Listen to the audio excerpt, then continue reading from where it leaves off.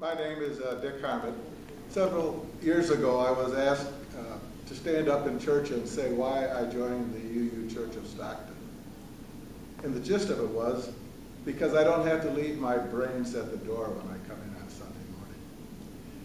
And I mean that because we can draw from the great religions of the world and the great writers and thinkers, but we're also open to new ideas, what's going on in science, what's going on in sociology and other areas, and enable me, who likes to keep abreast of current events, to feel that I could work out a religion for myself that was consistent with things that are going on in the world today.